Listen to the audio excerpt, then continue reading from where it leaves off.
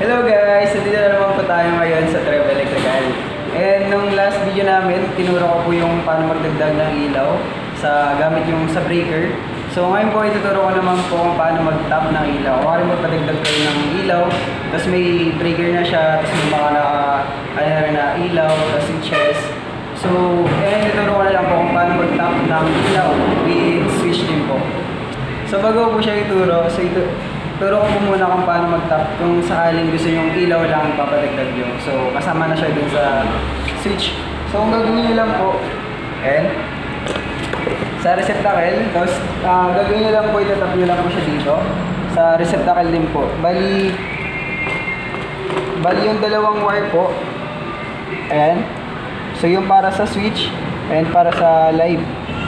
Ayan. So nakatap lang po siya dyan. Ayan, tapos lalagyan ng ilaw, tapos isang switch lang po siya. Bali kasama po siya dito sa switch yung ilaw. Ayan. So, ayan, pero ngayon ituturo ko paano kung gusto niyo po na meron siyang sariling switch din. So, ayan, tuturo natin ngayon. So, again guys, bago natin magsimula ng wiring, so lagi lang po natin i-off muna yung breaker na kailangan wala siyang dumadaloy na kuryente para lagi po tayong safe. So, ngayon guys, ituturo ko po yung paano magdagdag ng ilaw with switch kung sakaling meron na po tayong nakaset na nakalagay siya sa breaker. So, bali itatap na lang po natin siya. So, kanina yung pagtap ng ilaw lang, sakaling ngayon yung may switch kasama siya dito sa switch. So, tinap lang po natin siya sa receptacle. So, hindi ko na po siya ginawa kasi sobrang basic niya lang po. So, ngayon pakita ko na lang po yung paano magtap ng isa pa pong switch kasama ng isang ilaw pa.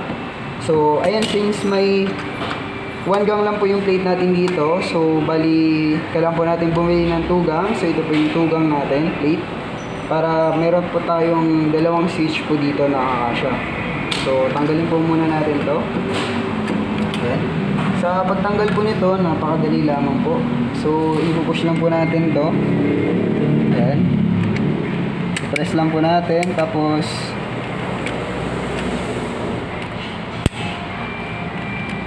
ayan. Tapos po atake na po natin yung wire. Ayan. Ayan. So, dali lang siya. Ngayon, pag tinanggal natin yung switch, so, tanggalin natin dito. Ayan. Madali lang siya tanggalin. So, ngayon, kabit na po natin siya sa 2 gang plate natin. So, yung plate pa natin hanggang 3 gang po to. So, 1 gang, 2 gang, tsaka 3 gang. So, ito yung tinatawag na 2 gang plate. So, ayan, lalagyan natin. Ayan. So, push lang natin siya. Ayan. Ayan, meron na tayong 2 gang switch. Ayan. So, ayan. So, dito, kakabit lang natin kanina yung tinanggal natin. So, ganun din. Kabilaan. Ayan. So, para hindi tayo mahirapan mamaya, bago ko siya ikabit, lagyan muna natin siya ng top dito. So, ngayon guys, lalagyan muna natin siya ng jumper. So, saan po natin ilalagay yung jumper dito? So, guys, yung mula sa breaker natin, meron dito yung naka-live. So, yung jumper po, ilalagay po natin kung saan po yung live. So, yung live natin, nilagyan natin siya ng color coding para hindi po kayo malito. So, ito po yung live natin, kulay red. So, dito po natin siya ilalagay.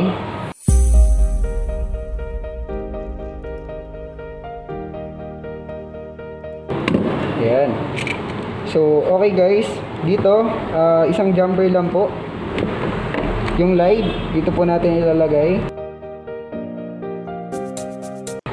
Ito yung sa breaker natin. So, dito guys, yung ilalagay natin dito, yung kanina yung mula sa ilaw natin.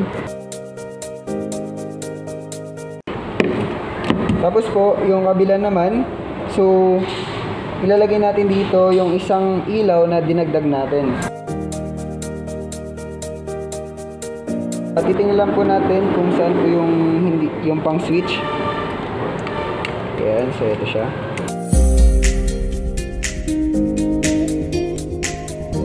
Ayan, so ilalagay natin siya. Medyo pangit yung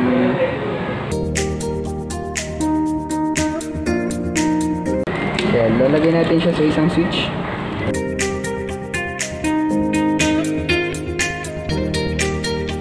So okay na tayo sa switch guys. So babalik lang natin yan.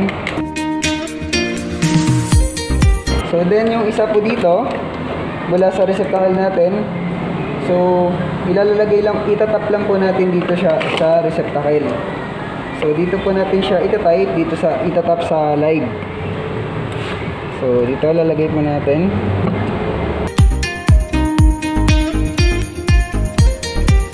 So mas maganda guys, may color coding talaga yung wires nyo para hindi po kayo malito. Kapag nagdagdag kayo ng wires, titingnan nyo lang po yung breaker kung saan yung line 1 or saan yung line 2. So pag pumunta kayo ng mga ganito, ilaw, septakel, so alam nyo na po kung saan yung live wire, yung line 1 or tsaka yung line 2. So ay mas maganda may color coding po kayo pag nagpagawa po kayo ng bahay. So ayan guys, meron tayong dagdag na ilaw with switch din. May sariling switch din siya. So ngayon lalagyan natin siya ng ilaw.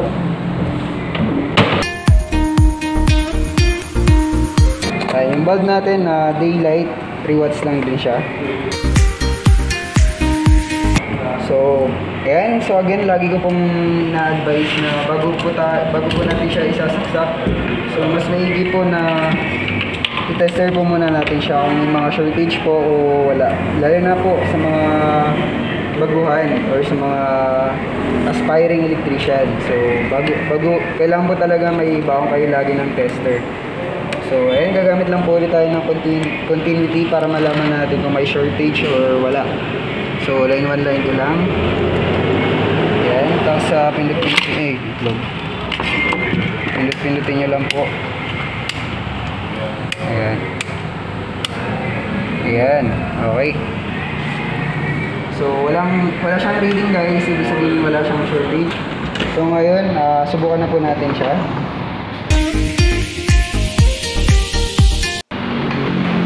So on mo natin yung breaker. Ayan. So yung first bulb natin. Ayan. Second bulb. Yun. So ayan, may sari-sarili na siyang switch.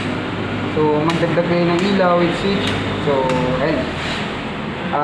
Marunong na kayo or kayo lang, pwede nyo siyang gawin. So kung medyo nalito lang po kayo, may naging katanungan kayo, so comment lang po kayo sa baba. Ayan.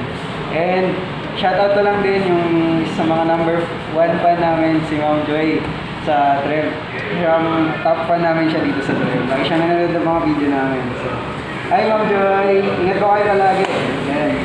So, ayan lang guys. So, kung may naging katanungan kayo, comment lang below lang po. And kung bago pa lang po kayo sa channel namin, so, don't forget to subscribe. And para sa mga upcoming videos pa, click nyo po yung notification bell para makakita pa kayo. So, ayun guys, ingat kayo palagi.